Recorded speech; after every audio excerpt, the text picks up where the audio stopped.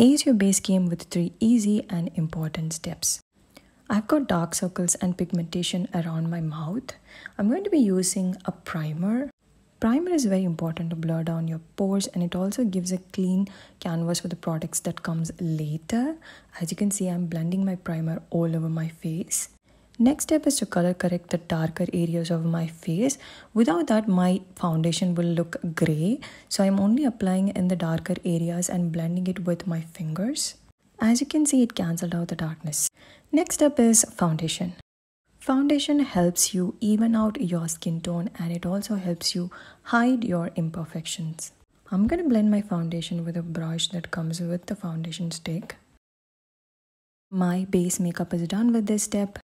This is the finished look. Hope you learned how to ace your base with 3 easy and simple steps.